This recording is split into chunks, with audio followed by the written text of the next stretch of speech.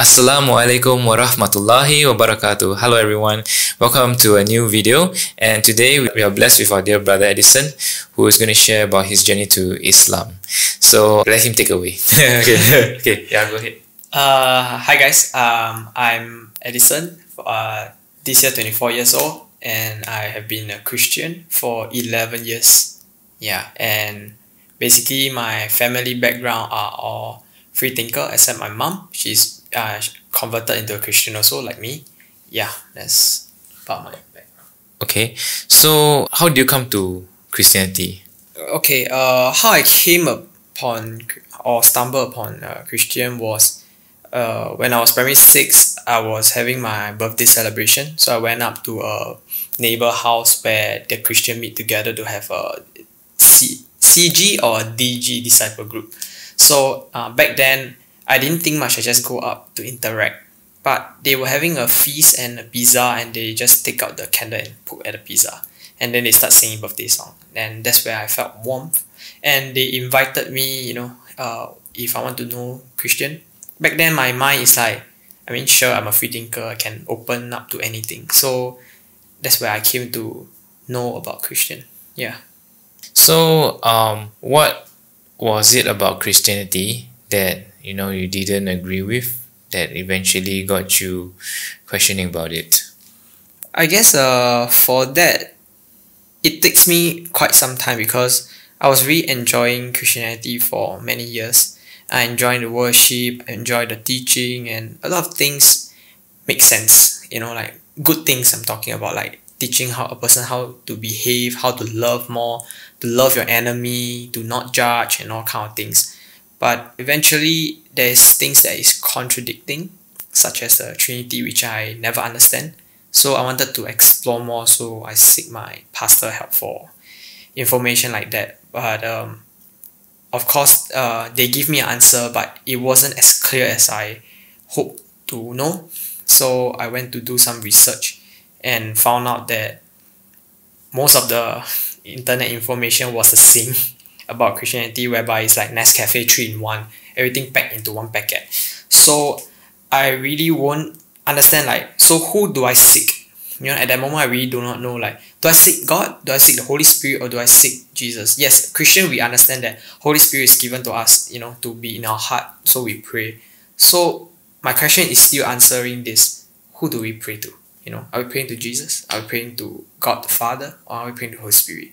And if they say it's one God, then how come I got 3 God to pray to?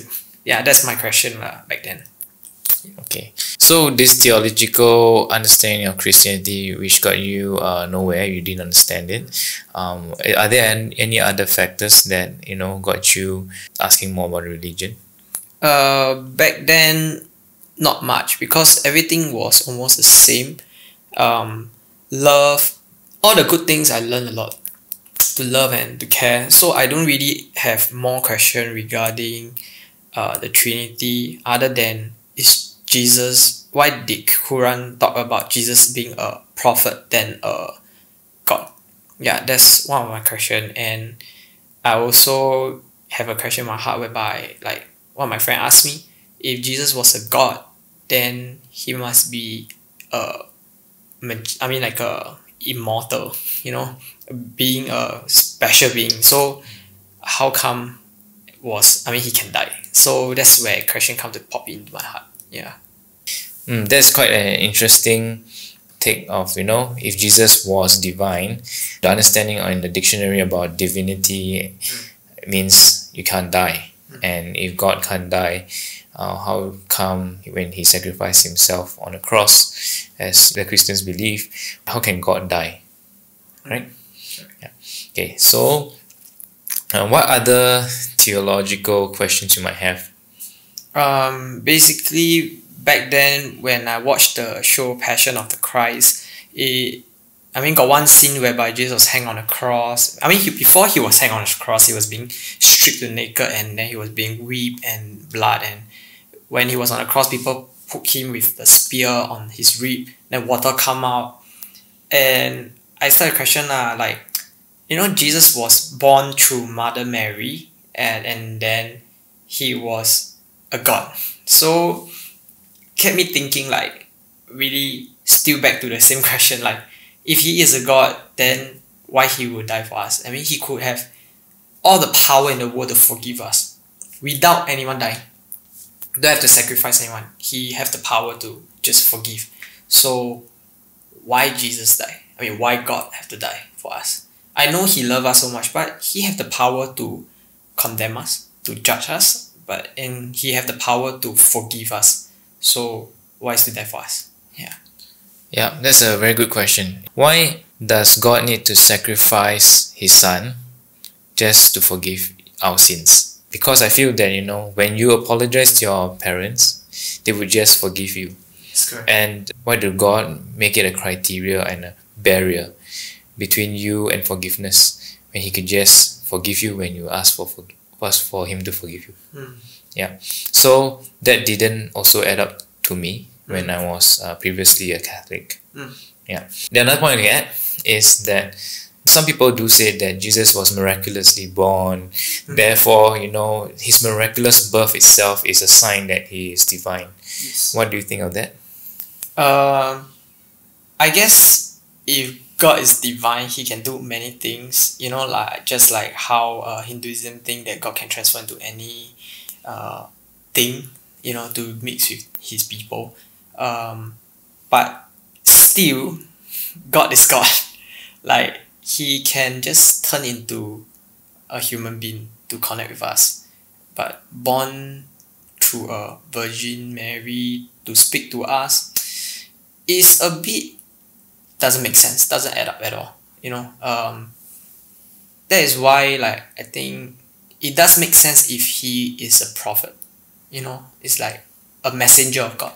Okay. Yeah, that's what I think. Yeah. Okay. In fact, in the Quran it says that the signs of looking at nature itself and everything around us, indeed we can understand that God exists in this world, such as the rising of the sun, how the earth is precisely rotating around the sun in such a manner that it doesn't get too close, that it starts to burn, how it is that our child is born. These are all signs given to us by God, and they are already miracles showing to us, right?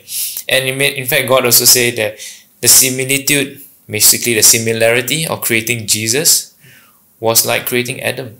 Yes. All he has to say, be, and it is. Yes, correct. Let there be light, and there was light. Yes. Let Adam be created, and Adam was created.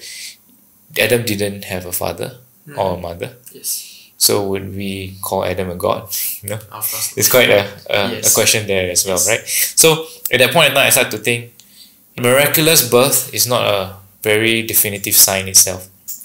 Okay, so you did not agree with theology.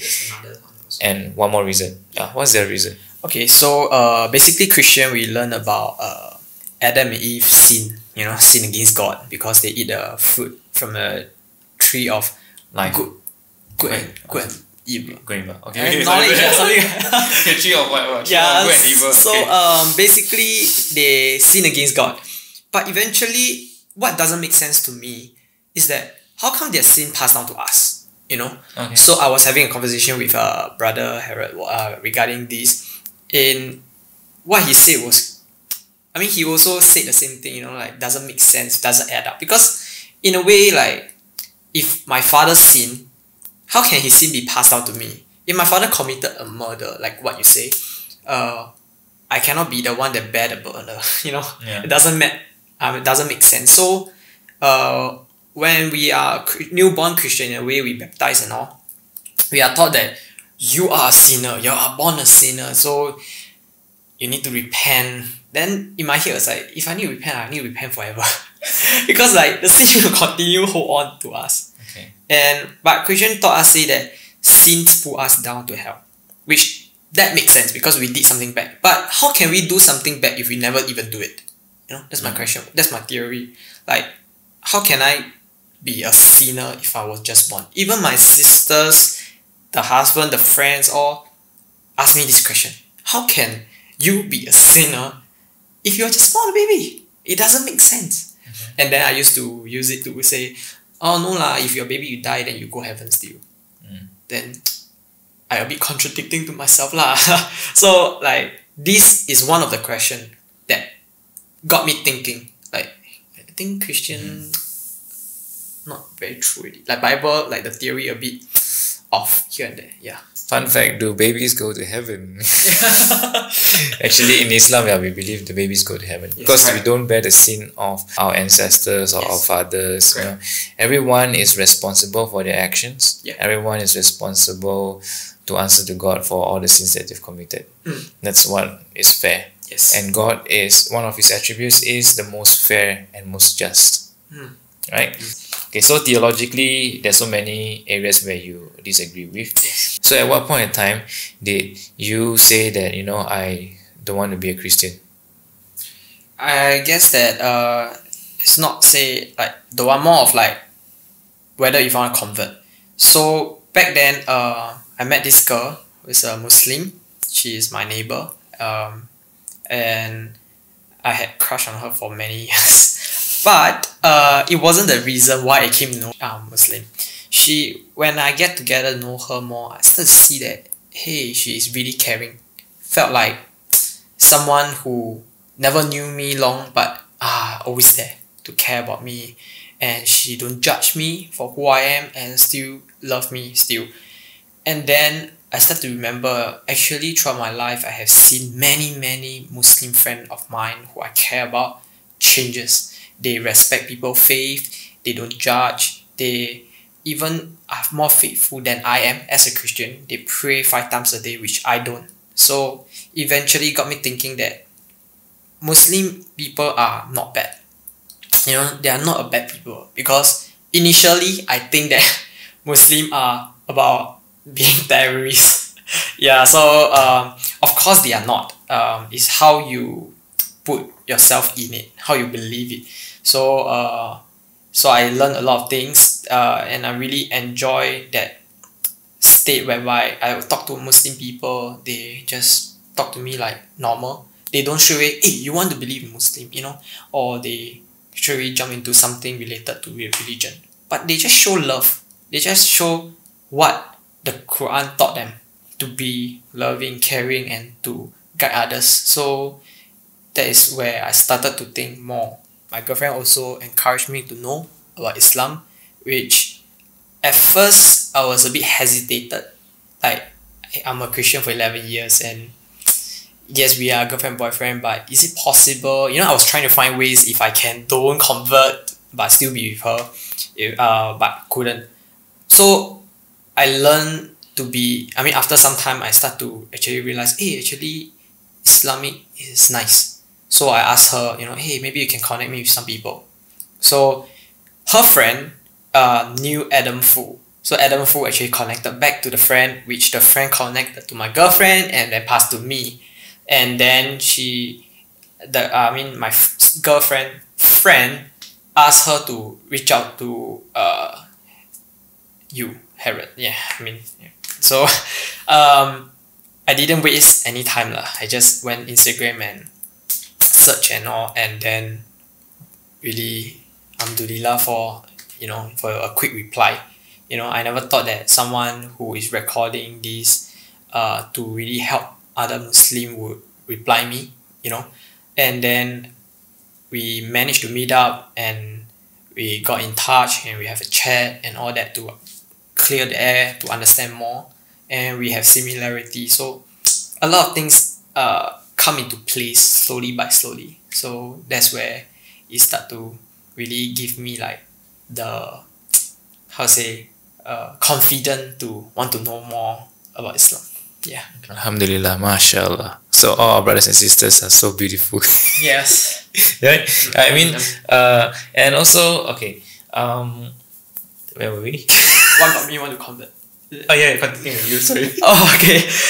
So basically what got me want to convert within the decision is because I believe this very strongly, even as a Christian back then. Everyone dies. You never know when you will die. You can't guarantee when you die. You can say, oh no, I'll leave tomorrow, but in your bed you died. And my uncle passed in the bed, which no one knows. So in a way, if I don't accept the right God in my life, like Allah in my life, something happened to me I would have wasted.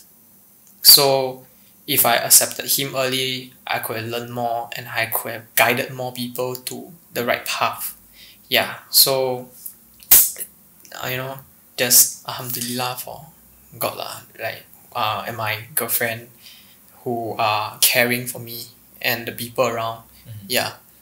So like I told him earlier that these videos are done mainly because to help other people understand Islam, so that our brothers and sisters who are Muslims, they are also going through a tough time when people don't understand them, and at least when this knowledge is out, it's out there so that you get the right information. You can, if those who are interested about Islam, can find out more through our convert center, or to ask our ustad, or even to ask us if we have the ability to answer some of the questions, so that the beauty of Islam is seen through us. At least that Islam is not just about terrorism and all that, and there are extremism in every religion, in fact, right? So I'm so blessed, and I'm really happy that we have brother Edison who actually connected to me. And I'm actually quite a busy person, I have a family to take care of, and sometimes I don't reply so quickly, but I'll do my best always to reply every message. And so yeah, that's the whole purpose of why I create all these videos, is actually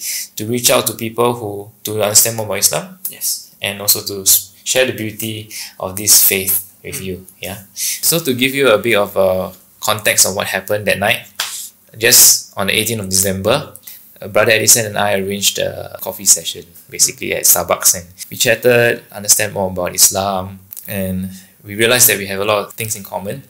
And afterwards, Alhamdulillah, he also took his Shahadah. So I'm curious, what was it that night that got you want to take your Shahadah on the spot? Okay, I just tell you guys something, is that during my ride with my girlfriend in the bus, I hear a prayer sound, like a mumbling, like someone is praying. I wasn't wearing any earpiece, nothing. I was in the bus. I hear it like someone is just humming the prayer in my ear. I can hear it quite clear. So I asked my girlfriend if she's like playing songs about it, or she can hear it, and she said no. So I was like, what is going on, And after that, when I was talking to brother Herald, I was actually thinking in my heart, when will I want to take? This question got me thinking, like, should I waste my time longer until like few years later to accept, to convert? But then what got me want to say the Shahadah and willingly was, I don't have a lot of time on earth. I don't know when I will die. That is one of the questions in my head. If right now, if I don't say it, then what happens if I die? So everyone will die one day, and it will be a bit too late, if you delay, and you never know anything happen to you the next moment. So I made that decision to take my Shahada out of my free will, because I know that it's something that will help me. It's something that is gonna be a life-changing. I felt peace upon it lah. Yeah. So back then when you asked me about if I want to say my Shahada, it wasn't planned. It was just sudden. But I was at my peaceful state whereby I made that decision to say. So everything was just really well, and I felt excited. I felt peace. I felt just joy in my heart. Yeah. So after that, the nicest part was after we had the prayer, I felt someone was grabbing onto my heart, like massaging. Yeah, I never tell you, but I felt like someone touched my heart. And then we wasn't sitting very close also, and I know that because I was looking at my thigh, you were quite far away, right? You didn't touch my thigh also, right? I felt someone touch my thigh. It like a hand just. So it's something that, if people who are skeptical, they would think that it's ghost lah. Yeah. But it just felt normal. It's like something just are there to, like take care of me, like give me a warmth. So it is something that I never experienced as a Christian before. Baptized is just throw it in the water and pull it up. But this was different. So really, alhamdulillah. Yeah. MashaAllah, so beautiful. Wow, listening to you share this part about after you take the Shahadah reminded me also about the time when I took my Shahadah. And yeah, I also felt a whole wave of peace and serenity, and like suddenly all your burdens and worries and troubles are gone, and God is like starting like a new life for you, you know. In fact, you know, when you take your Shahadah, they say that you are starting a new life. Your sins of the past have been erased, and you are a newborn baby starting on this new journey of faith. Yeah, so beautiful, right? So yeah, so I guess we have asked all. I think we've come to nearly the end of this. Curious, so because, you know, for the sake of also all our viewers out there who might want to experience your Shahadah, okay, would you be open to take your Shahadah again? Okay, sure. Okay, so we are going to get our dear brother Edison to do his Shahadah again. In fact, he already booked his Shahadah with Darul Akam, the official one, where you can also get your conversion card. In Singapore, you know, it's a necessity to do this so that they know, like, you know, they do a head count number of Muslims in Singapore and all that. It's part of the law. So when is your Shahadah booked with Darul Akam? 30th December, around 9:30. Oh, you even got to the time already. Yeah, I mean based on the schedule. Okay. So 30th of December, nearing the end of the year of 2020. Alhamdulillah, we got a brother, and I'm going to be your Muslim witness. Yes. Alhamdulillah, wow, so honored for this. Yeah, okay, so we'll do one like so-called like before the official day, but you know, technically it's already the Shahadah one more time. So let's do the Shahadah. Okay, since we are ready. Okay, but before we begin, just want to be clear, you did this out of your own free will. Yes. Nobody is here to force you, and not out of pressure of this video or anything else. That you're actually doing this out of your full heart, sincerity. Definitely. Okay. If I'm being forced, I won't be here, guys. Okay. So we start by saying Bismillahirrahmanirrahim. Okay, I already prepared for him to say everything. So I'll be looking at the side, guys. Yeah. Go ahead. Yeah. Okay. Bismillahirrahmanirrahim. Bismillahirrahmanirrahim. Okay. Bismillahirrahmanirrahim. Okay. Bismillahirrahmanirrahim. In the name of Allah, the most gracious and the most merciful. I, Edison Tan Wee Kiat, have studied the fundamental of Islamic teaching, and having been convinced of the truth, do hereby renounce my belief in Christianity and declare that I embrace Islam of my own free will. I believe and declare. Okay, point your finger up. Yeah, you can put it on the table if you need. It's easier for you. Yeah. Okay. Then Ashhadu Allah ilaha illallah wa ashhadu anna Muhammadah Rasulullah. I don't have to pronounce it here. Okay. Ashhadu Allah ilaha illallah wa ashhadu anna Muhammadar Rasulullah. Okay. I bear witness that there is no God but Allah, and I also bear witness that Muhammad is the messenger of Allah. Furthermore, right? Alhamdulillah. Okay, at this point we said usually takbir, Allahu Akbar. We say Allahu Akbar 3 times. Okay, I mean, for everyone who is witnessing this will say this actually. Okay. Takbir Allahu Akbar. Takbir Allahu Akbar. Takbir Allahu Akbar. Okay. Continue. So I just continue. Okay. Furthermore, I believe in the oneness of God, Allah. I believe in the angel of Allah, obedient spiritual servants. I believe in the divine revelations, Revelation. sorry, and all the sacred books. Okay. But, Okay, I'll help you here. Okay, I believe in the oneness of God, Allah. I believe in the angels of Allah, obedient spiritual servants. I believe in the divine revelation and all the sacred books, the Zabur, Torah or Injil, of which the Qur'an is the final one. Okay, easier. Okay, maybe you don't say Zabur, but you can say you 背一篇，我背一篇更好。Yeah. Okay. So okay. Yeah. I believe in the oneness of God. Then there is Allah. I believe in the oneness of God, which is Allah.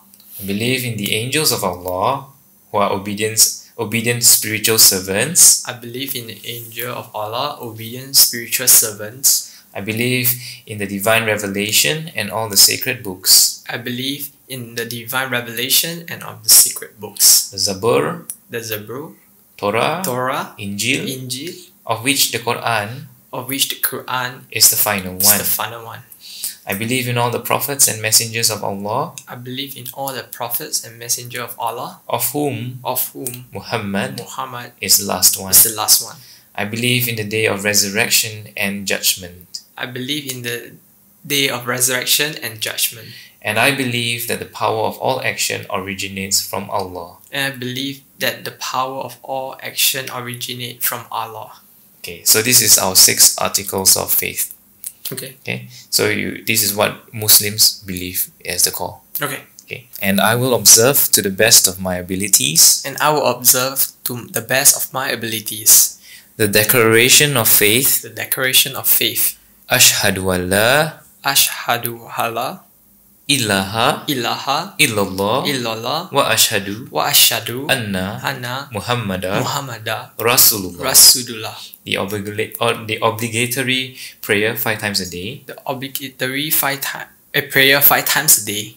The annual zakat and fitrah, which is charity and donations to the poor. The annual zakat and fitrah, charity and donation to the poor. The obligatory daily fast during the whole month of Ramadan. The obligatory daily fast during the whole month of Ramadan. And the performance of pilgrimage to Mecca, if conditions permit me to do so. And the performance of pilgrimage to Makkah, if condition permits me to do so. Yeah. Okay. These are all. Okay. This is the 5 pillars of faith in Islam, and basically, these are all the reminders for a Muslim that what is his obligations, what he believes in. You know. Actually, the official thing is just the Arabic words, which is Ashhadu an la ilaha illallah wa ashhadu anna Muhammadan Rasulullah. That is just saying that I bear witness there's no other God but Allah, and that Prophet Muhammad, peace be upon him, is the final messenger of Allah. That is enough. Okay. That is actually the declaration of faith itself. The rest is just to remind us to know that as Muslims, so we have to follow this. Like we believe in these and what is our obligatory requirements that we do. Okay. So now you're clear on this. Yeah. So welcome to Islam, brother. Assalamualaikum warahmatullahi. Yes. Okay. Alhamdulillah, we have a brother here, brother Edison, and inshallah, even if you could do this again. Okay. So if you, I mean, you don't have to change your name at all. You know that, right? Yeah. Yeah. But of course, if you want to add a alias, if you want, you can also do so. Yeah. Like you. So if you already have a name? No lah. I said you are Firdaus. Yeah, I'm Firdaus. My alias is Firdaus. Actually, the full Muslim name for me is Muhammad Firdaus Chia. Yeah. So did the Convert Center also ask you about that name yet?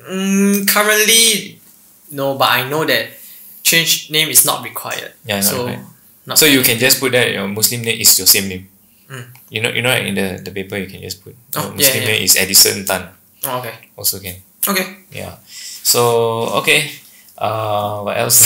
Just I guess okay, if you guys have any other questions you want to ask, Brother Edison here. Drop it in the comment section below. And yes, I know I've been seeing you guys mentioning also about where you're from, like Morocco, Pakistan, Canada, and the US. And I enjoy looking at that because I see so many fellow brothers and sisters in Islam sharing about where they're from. And please do so in the comment section. Share about where you're from. You know, it excites me to know so many people are around the world watching this video as well.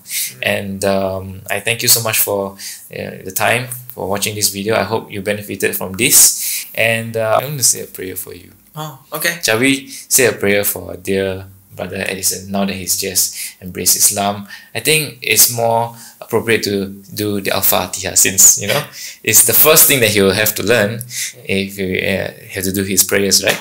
Yeah, okay. Okay, so here it goes. It's called Al-Fatihah, the opening.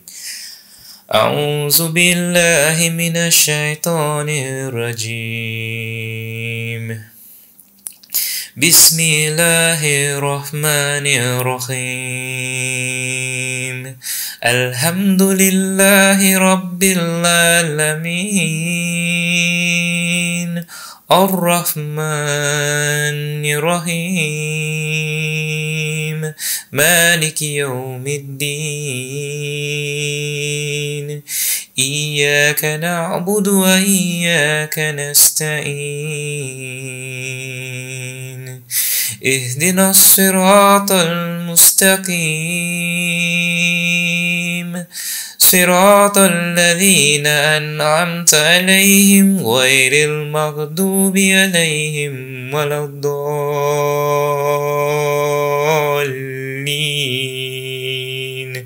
آمين. And that basically means, when we say A'udhu Billahi Minash Shaitanir Rajim, we're asking, Dear Lord, save us and protect us from the Satan. And then we say Bismillahirrahmanirrahim, the name of Allah, the most gracious, the most merciful. Alhamdulillahi Rabbil Alamin, all praises be to Allah, the Lord and cherisher of the worlds and sustainer of this world. Ar-Rahmanir Rahim, the most merciful and the most gracious. Maliki Yawmiddin, master of the day of judgment. Iyyaka na'budu wa iyyaka nasta'in. To you alone we worship, and to you alone we seek your help. Ihdinas siratal mustaqim. Please lead us to the straight path, the path of goodness and the right path. Siratal ladhina an'amta alayhim ghairil maghdubi alayhim waladdallin. The path of those whom you favored, you bestow your favor upon, and not of those who earn your wrath, your anger, and mislead and misguide others. That's the translation of the Arabic words that we just recited. Okay. Yeah. So Alhamdulillah, it's such an amazing feeling here. Hope you guys have a beautiful day, and I'd like to wish all my dear brothers and sisters in Islam, Assalamu alaikum wa rahmatullahi wa rahmatullahi. It's okay, it's okay. It's okay. I was in English. Okay. I'll write it down for you. Wa barakatuh. Or barakatuh. Yeah, and that means peace be with you. Peace be with you. Yeah. Jazakallahu khairan, and I wish everyone out there a beautiful day ahead, and inshallah may we all meet you in Jannah, paradise one day. Ameen. Amin. Bye.